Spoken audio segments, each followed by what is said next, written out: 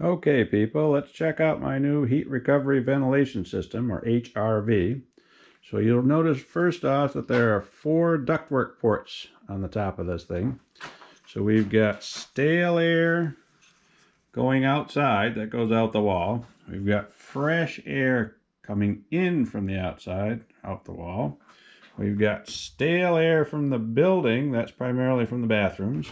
We've got fresh air back into the building, and that usually goes into the bedrooms and living areas. So what happens here is you get stale air from the building that's going out through the wall, and you've got fresh air from the outside that's coming in and going into the bedrooms and living areas.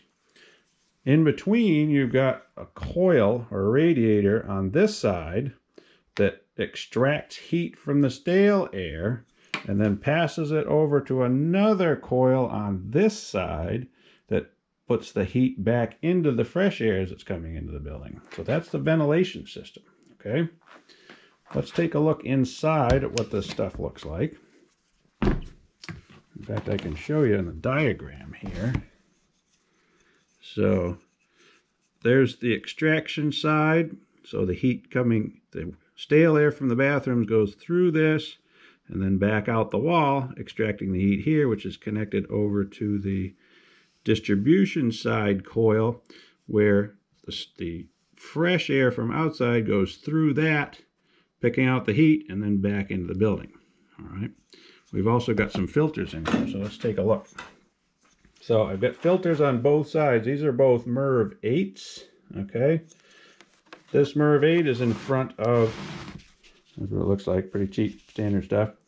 That's in front of the MERV 15 filter, which is a much more expensive one. That's minimum efficiency value.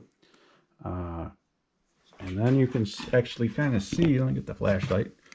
You can see the coil back in there on the distribution side. The flapper's turned this way right now, so we can't see the other coil, but this machine actually has a second mode.